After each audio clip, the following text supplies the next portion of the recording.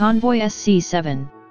SC-7 was the code name for a large Allied World War II convoy of 35 merchant ships and 6 escorts, which sailed eastbound from Sydney, Nova Scotia for Liverpool and other United Kingdom ports on October 5, 1940.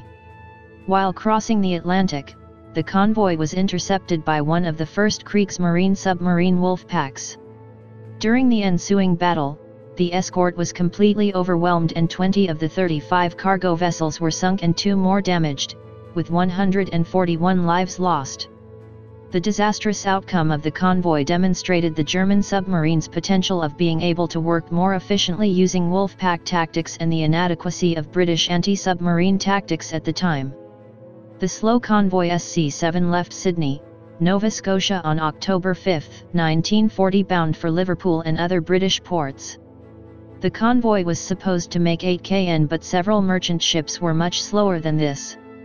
The convoy consisted of older, smaller ships, mostly with essential cargoes of bulk goods.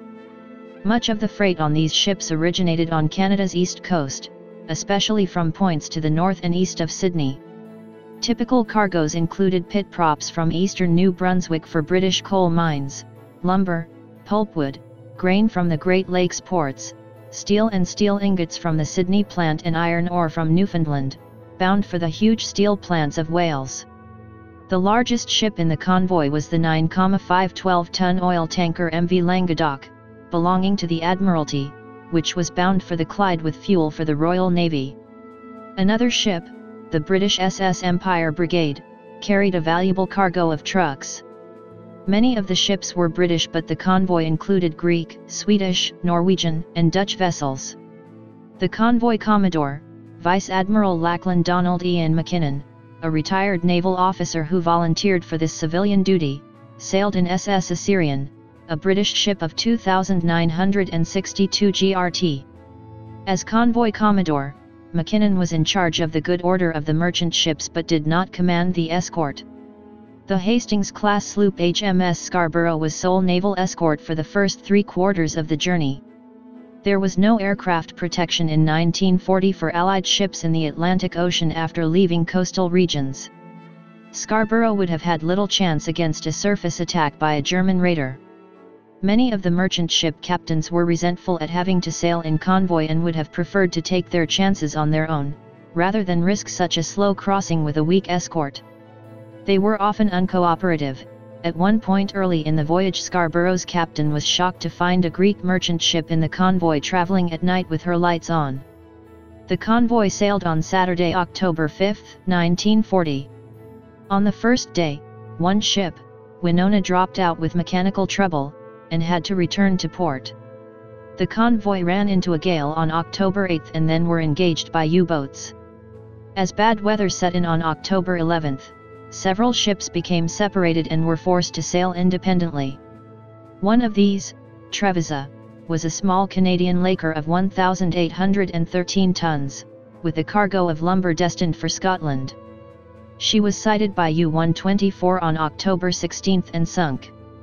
The Greek freighter Aenos was seen by U-38 and sunk October 17, but Eagles Cliff Hall, another laker, avoided this fate and was able to rescue survivors from Aenos, before arriving safely at Rothsay on October 19. A fourth straggler regained the convoy on October 15. On October 17, as the convoy entered the western approaches, Scarborough was joined by the sloop Fowey and the new corvette Bluebell. Later that day they were sighted by U-48, which attacked, sinking 2 ships including the tanker Languedoc. Scarborough counterattacked, driving U-48 deep so she was unable to shadow or report, but the attack was prolonged unwisely and the convoy moved so far ahead that Scarborough was unable to rejoin.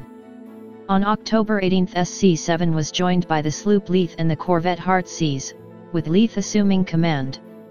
Later that day U-38 sighted the convoy and attacked, damaging Carsbreck. Leith and Heartsease attacked without success, though U-38 was driven off and Heartsease was detailed to escort Carsbreck home, weakening the escort further. On the night of 19 October, U-46, U-99, U-100, U-101 and U-123 made a concerted attack. U-99 was captained by the famous ace corvetting Captain Otto Kretschmer. The attack was coordinated from Lorya by Admiral Karl Dönitz and his staff. An early casualty was the iron ore ship, Creekirk, bound for Cardiff, Wales. With her heavy cargo, she sank quickly, taking all 36 crew members with her. Later that night, SC-7 lost many of its members, including Empire Brigade with her cargo of trucks and 6 of her crew, and Fiscus with her cargo of steel ingots from Sydney. She sank quickly as well, taking with her 38 of her 39-man crew. Also among the casualties was the Commodore's ship, Assyrian, which went down with 17 crew. In all, 16 ships were lost in this 6-hour period. On October 18, Blair's Bay was torpedoed by U-101 and was abandoned. She was torpedoed again on October 19 by U-100 but remained afloat. She was towed to the Clyde and later repaired at Greenock. The escorts were unable to prevent any of these losses, their responses were uncoordinated and ineffective. They never realized that the attacking submarines did not attack submerged or from outside the convoy, but were actually running surfaced between the ships inside the convoy. Therefore, the escorts were unable to mount any serious attacks on the U-boats, and had to spend much of their time rescuing survivors. During October 19, the escorts, loaded with survivors, gathered together those ships that remained. Fowey collected 8 ships and made for the Clyde, arriving there a few days later. Scarborough passed through the scene of the battle later on October 19. She found wreckage, but no survivors. Later that afternoon Leith met Heartsease, still escorting the damaged Carsbreck. Together they headed for Gourock, Renfrewshire, collecting 2 more stragglers on the way. Bluebell, with over 200 survivors on board, headed directly for the Clyde, arriving on October 20. SC-7 had lost 20 ships out of 35, of which 7 fell to Kretschmer's U-99. The total tonnage lost was 79,592 GRT. The arrival of convoy HX-79 in the vicinity had diverted the U-boats and they went on to sink 12 ships from HX-79 that night. No U-boats were lost in either engagement. The loss of 28 ships in 48 hours made 18 and October 19 the worst 2 days for shipping losses in the entire Atlantic campaign. The attack on SC-7 was a vindication of the U-boat arms Wolfpack tactic, and was the most successful U-boat attack of the Atlantic campaign. The convoy escort was ineffective in guarding against the attack. Convoy tactics were rudimentary at this early stage of the war. The escort's responses were uncoordinated, as the ships were unused to working together with a common battle plan. Command fell to the senior officer present, and could change as each new ship arrived. The escorts were torn between staying with the convoy, abandoning survivors in the water, as DEM's regulations demanded, and picking them up, leaving the convoy unprotected and risking being torpedoed themselves.